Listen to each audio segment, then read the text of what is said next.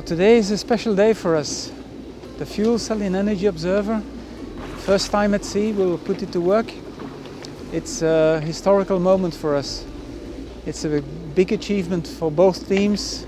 We can see the result of our work and we hope that this will lead us to a more eco-friendly future. We have everything on board.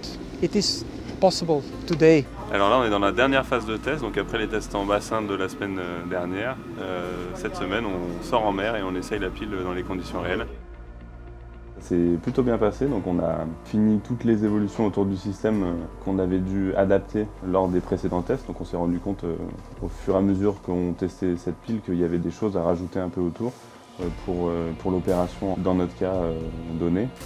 Donc aujourd'hui on a testé la pile en configuration définitive on va dire.